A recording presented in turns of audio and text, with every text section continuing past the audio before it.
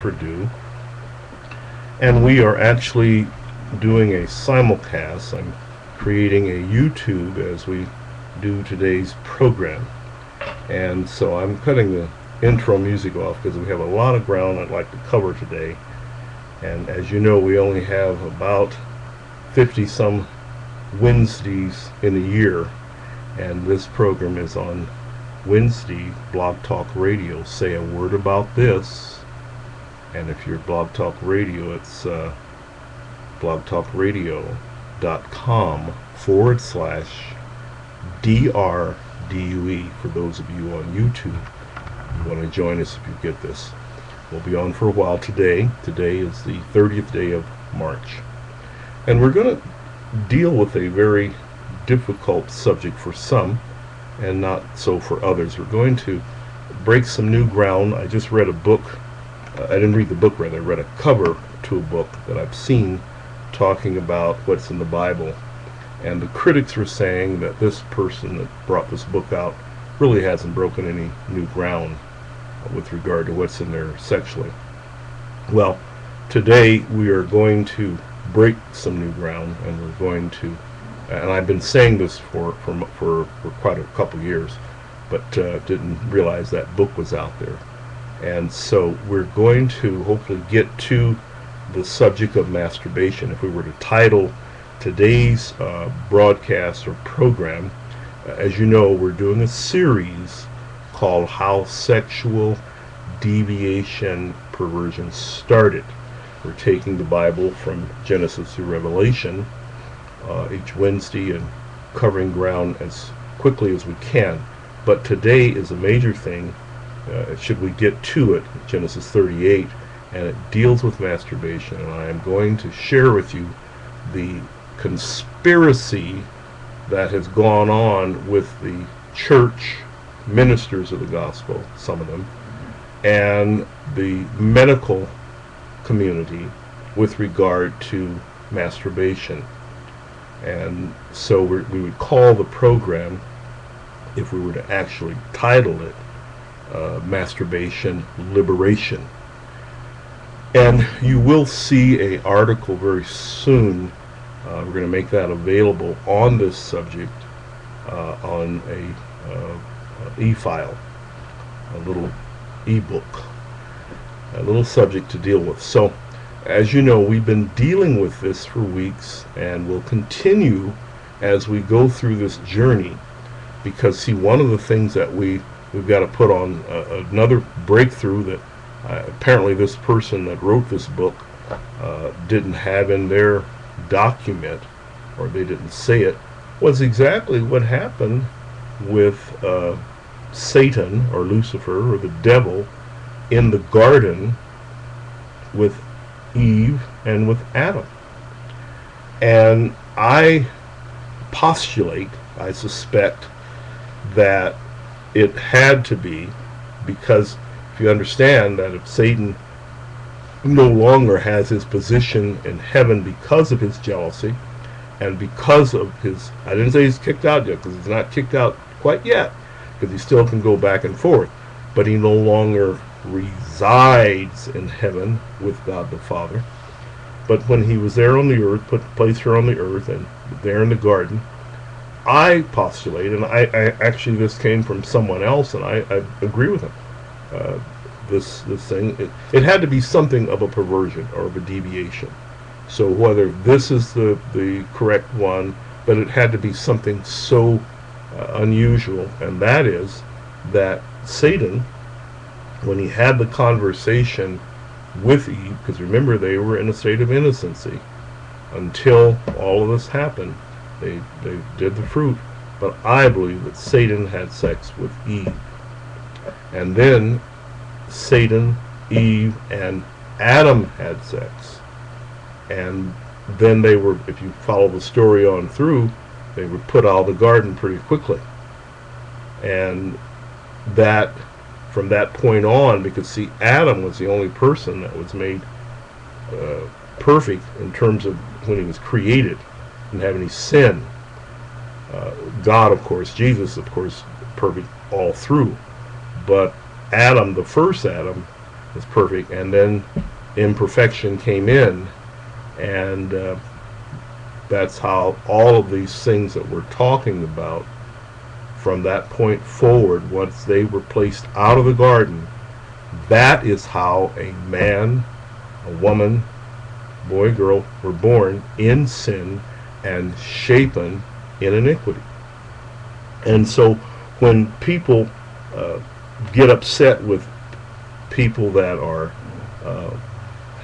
gay, as they say, or lesbian, or transgender, and especially the evangelical Christians and ministers and what have you, and say that God didn't make them, and say that they are, that God didn't make any junk, and all the hurtful and hurtful things that are said to these people, they don't know what they're talking about, because everything that God makes is wonderful in God's sight, even though it may not be perfect anymore.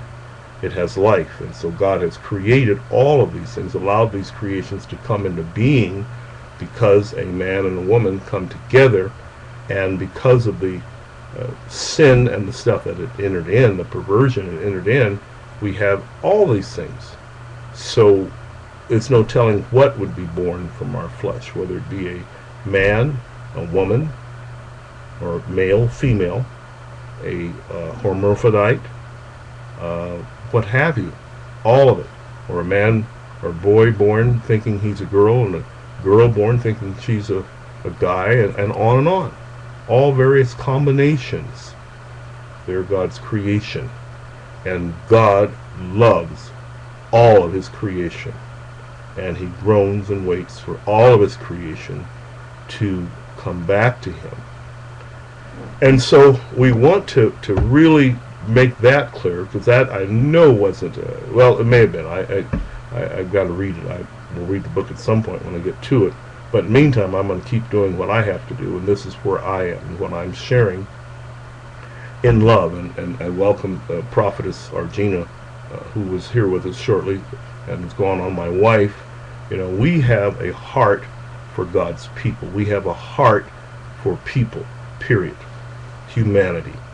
And as an advocate, and as a person who stands in the gap with others, we stand with those who are laughed at, who were ridiculed.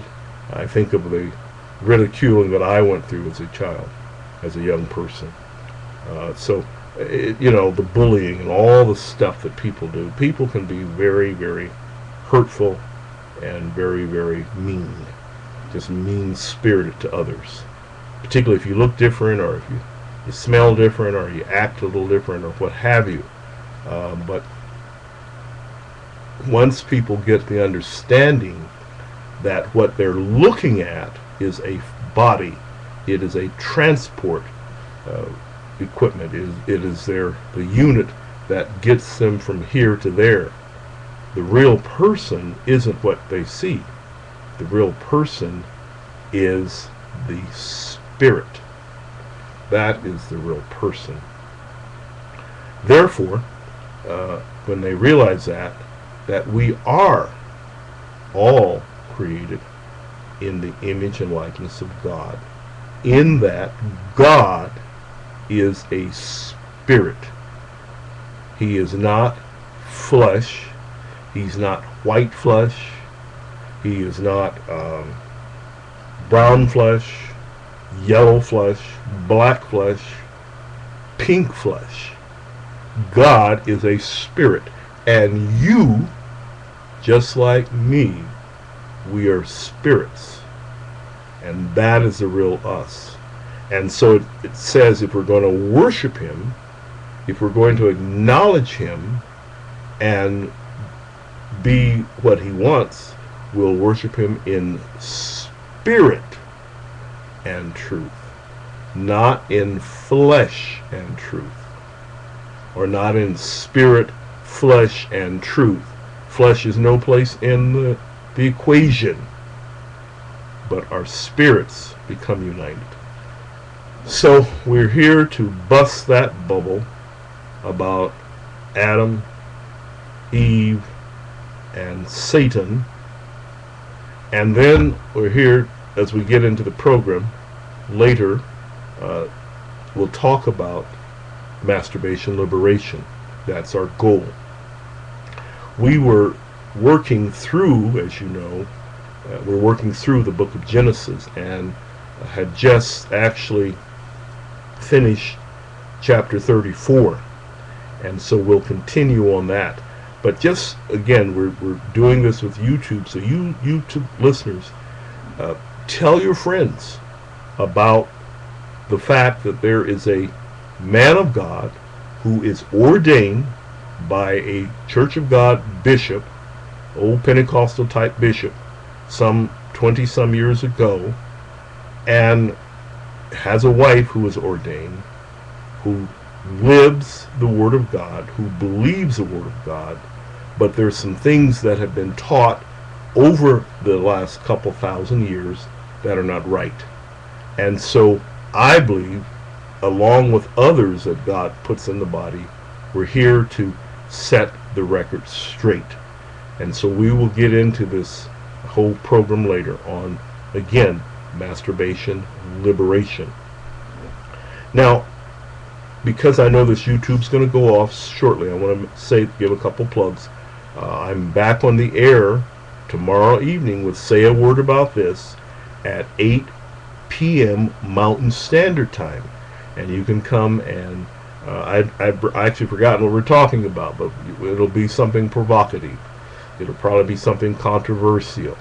So come and hear it, but it's going to be from the Word of God. And you make the call, because you can read. You can ask the Holy Spirit to give you understanding. Because if anything I say doesn't make sense, you ask the Holy Spirit.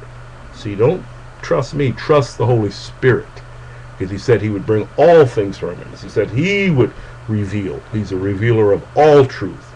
So this is not done in some corner someplace. We're doing it here. And so that's number one. So tomorrow evening, 8 o'clock, Mountain Standard Time. Govern yourself for wherever you are. Friday night, I'm back on the air with my wife, the prophetess Argina. I shared that with you. And we're on with her program. A program of ministry and prayer, prophecy, where she will be ministering and I will minister as well. But she's the primary.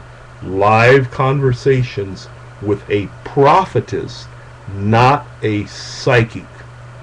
And if you have questions about the difference between a psychic and a prophetess, go back a couple of years in the Blog Talk Radio and listen. We teach and share with you the differences. So there is no question of what is different between a prophetess, a prophet, and a psychic. And then we're back on Sunday. The Lord has just impressed in my spirit as a man of God who had been searching for a place to go, having a membership 1,000 miles away. And the Lord said, no, you need to establish a cyber ministry. And so we've had a church, we've had churches, we've established churches.